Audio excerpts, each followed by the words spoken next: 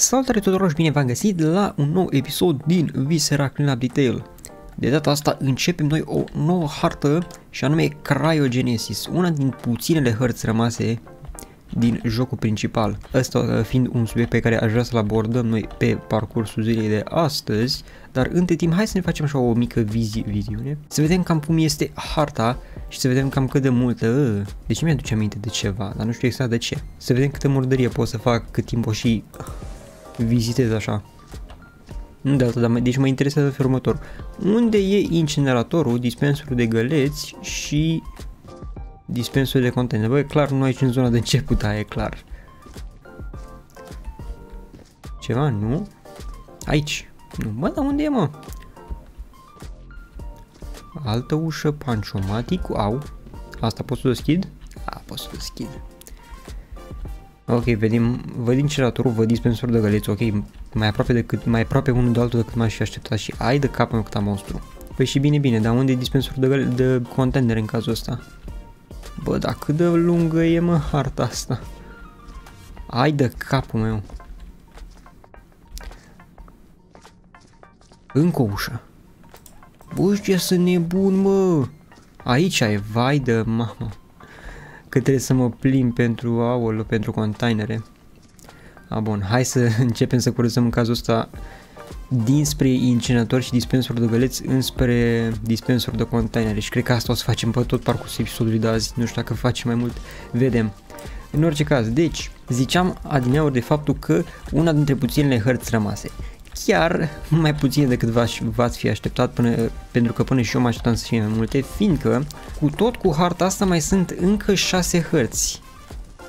Dar nu toate cele 6 hărți sunt hărți pe bune, la modul că ultimele 4 sunt denumite ca fiind hărți de legacy. Ce ar însemna asta? Cred eu că sunt primele 4 hărți care l-au introdus în joc, adică la modul când au făcut jocul gen de testare și prostii. Pe astea 4 hărți au testat cum ar veni jocul și pe lângă asta probabil au făcut cum ar veni și request-ul încât jocul să fie băgat pe anumite, vreau zic, nu site-uri, care n-ai bani, nu știu, Play Store-uri pot să zic? La modul că probabil cu asta au făcut request oamenii care au făcut Viscera, că iar nu vine cum se numește firma. Cu asta au făcut ei cerere încât, bă, ne primiți și nou jocul pe network-ul vostru? Mă gândesc eu. Pe lângă asta mă aștept eu ca respectivele 4 hărți nu fie tocmai chiar atât de wow, la modul că niciuna dintre ele nu depășește lungimea aproximativă de o oră.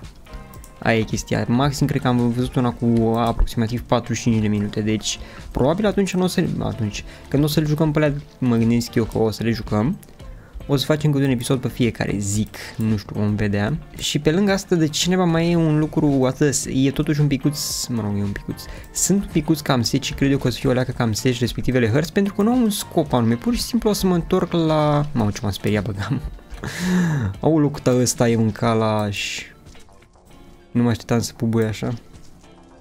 Și cum neba văd eu să-l bag în incinerator? L-am băgat? L-am băgat. Hărțile respective nu o să mai fie gen modul de hărți, ce copite are, mâncați, în care trebuie să fac eu harta 100%, să stau să mă uit după fiecare secret în parte. Mă gândesc că nici măcar probabil să poate să faci pe ea employee of the month, pentru că mă gândesc că respectiva mecanică nu lipsește, având în vedere că e același joc, dar totuși cred eu că nu sunt genul lucrurilor de... nu știu ce vreau să spun.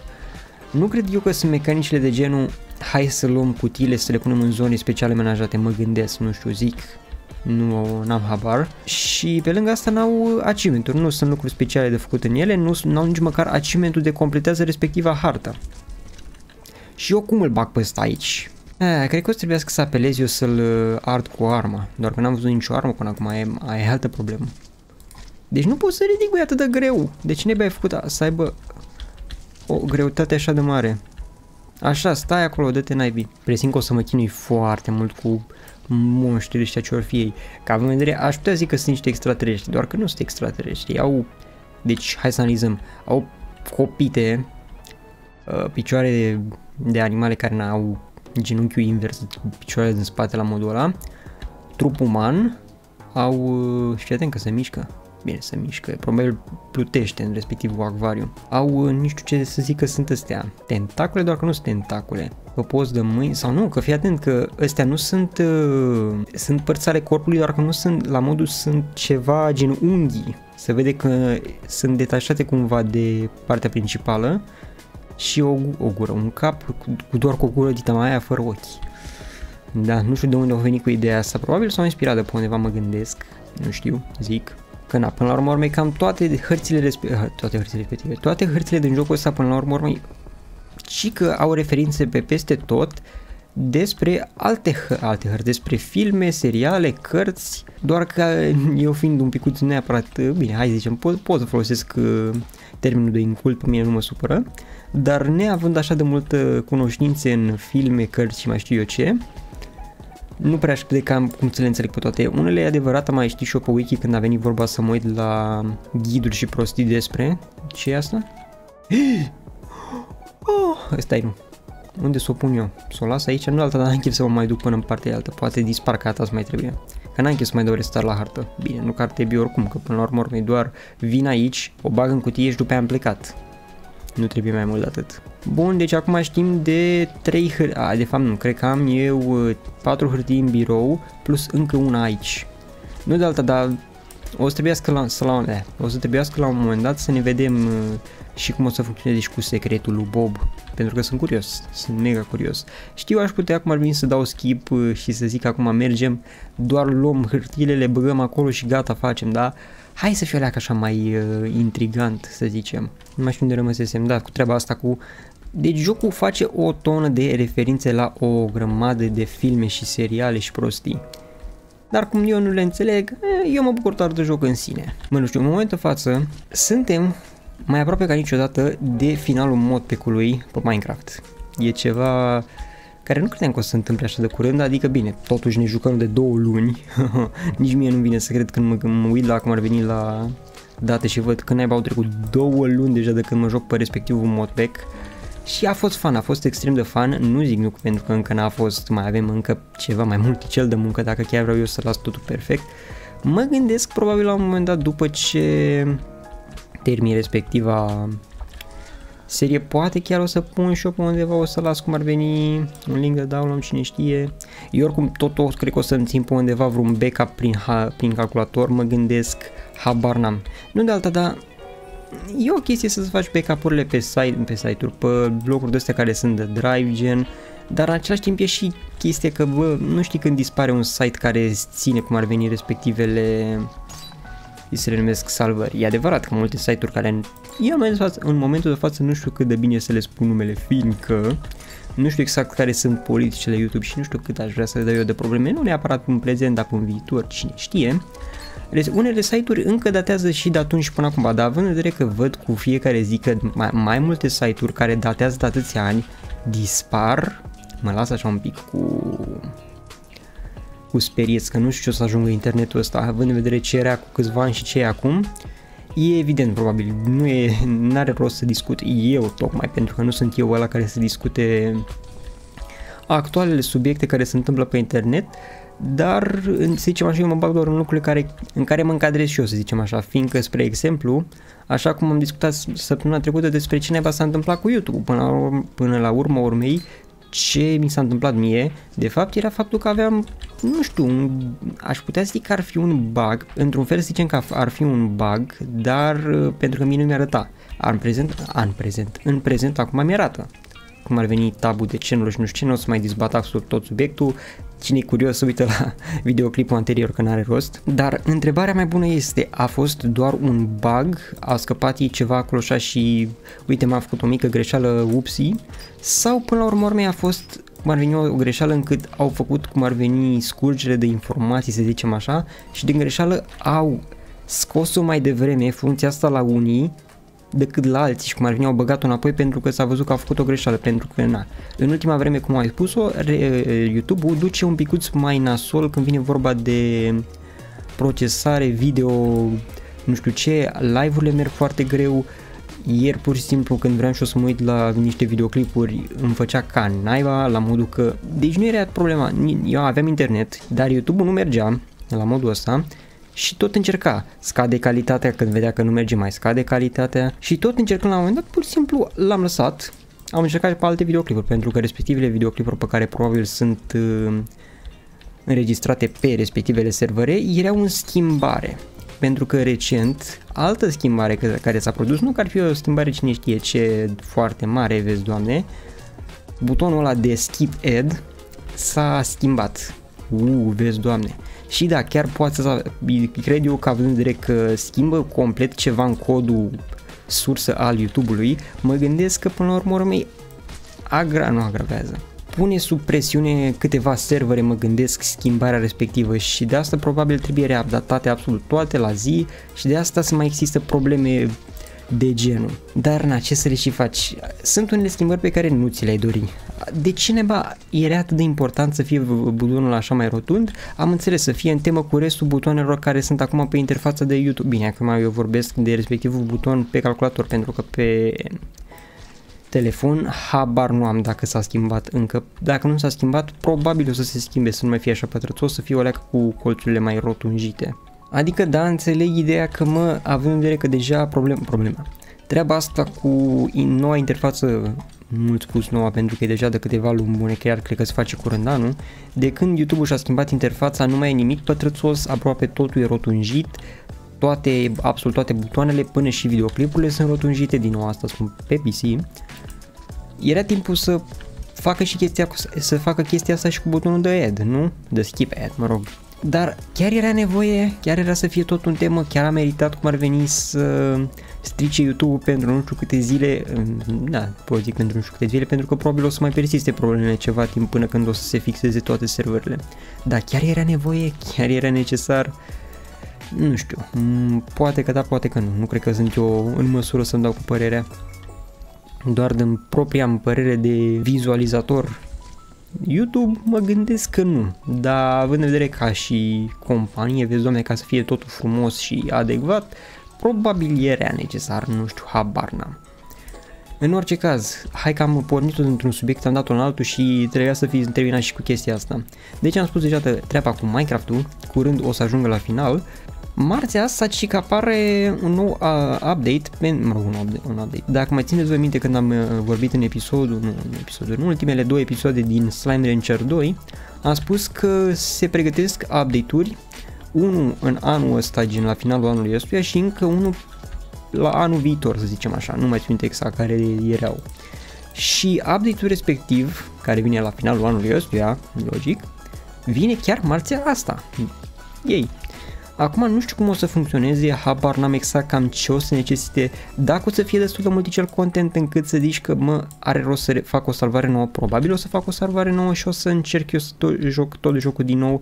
Din mica postare pe care o pus ei pe Steam, pentru că acolo m-am uitat și eu la news, că o să vină update-ul ăsta marțea, au spus că nu o să dea momentan nu o să dea mai multe detalii, doar au spus că vine sistemul ăla cu vremea, nu știu ce, plus câteva fețe cunoscute, anume o să se adauge Tangled slime-uri și cu Dervish slime-uri. O să fiu curios, probabil o să bage o zonă nouă, mă gândesc, din nou, dacă jocul o să merite rejucat, o să-l joc clar. Și eventual, probabil când vine vorba de episoade, probabil, poate, nu știu, o să facem cum ar veni sezonul 2, într-un fel să fie ca și denumire, nu știu, voi trăi și voi vedea dacă o să merite sau nu, dar clar nu o să ne mai tindem cum am făcut-o pe parcursul primei serii. Primului sezon, să zicem așa, din Slime Rancher, nu o să stăm să mai ne întindem cu episoade nu știu ce. Având în vedere că de ce știu jocul, nu mai e o mare surpriză, bla bla bla, o să încerc pe cât posibil să fac măcar o zonă per episod sau ceva. Mă gândesc eu că respectivul sistem de vreme pe care l-au adăugat ei în Slime Rancher 2 nu o să fie la modul cum e în Slime Rancher 1, spre exemplu Firestorm-ul din Glass Desert, un event în care apar slime-uri și nu știu ce. Probabil o să funcționeze așa, doar că sistemul de vreme probabil o să fie doar ceva ambiental. Nu la modul că se întâmplă plouă și apar nu știu ce fel de slime-uri. Nu, pur și simplu o să fie ceva ambiental, ceva să îmbunătățească experiența jocului. O să văd exact dacă chiar o să merite gen jocul rejucat, pot să zic așa.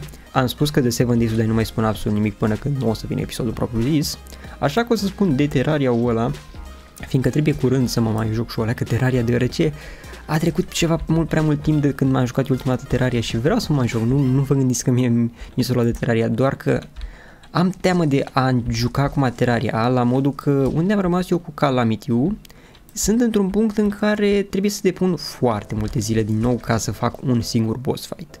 În punctul ăla rămăsesem și mai ales că acum am luat o pauză, cred că deja, am luat o pauză deja de o lună. O să fie destul de greu să-mi reintru un picuț în mână ca să pot să fac respectivul boss battle. Așa că o să fie o leac mai complicat și chiar ar trebui să mă apuc mai din timp și să nu mai depun chiar atât de mult timp în Minecraft-ul ăla. Sau cel puțin dacă e măcar să las Minecraft-ul un fundal, să fie AFK, cât timp nu știu mai face niște chestii. Tu mi-amintești de cineva. Ușor, Harlem Shake. Da. Pe lângă asta, cum am spus, nu spune nimic despre 7 Days to Die, dar a apărut și din 7 Days to Die o versiune nouă. Ceea ce mă tentează în momentul față, deja au trecut 2 luni, mă tentează să mai dau o șansă curând jocului și probabil nu o să mă mai chinui eu să fac ce am făcut ultima dată, la modul că probabil o să schimbăm versiunea, mă gândesc, fiindcă deja a trecut mult prea mult timp și oricum s-a uitat absolut tot ce e acolo. Clar am eu un plan ca măcar să fac un episod concluziv pentru respectiva serie din 7 Days to Die Alpha 21 și probabil o să începem un alt sezon, să zicem așa. Nu știu, mă gândesc, asta chiar e o idee care e în pom complet, n-am nici cea mai vagă idee, sincer. În orice caz, hai să lăsăm aici momentan filmarea, mă pun să mai curăț cât mai e și cred că nu o să ne mergem. Aș vrea poate să încerc să mai curăț din zona asta și nu cred că mergem noi înspre dispenserul de container episodul ăsta.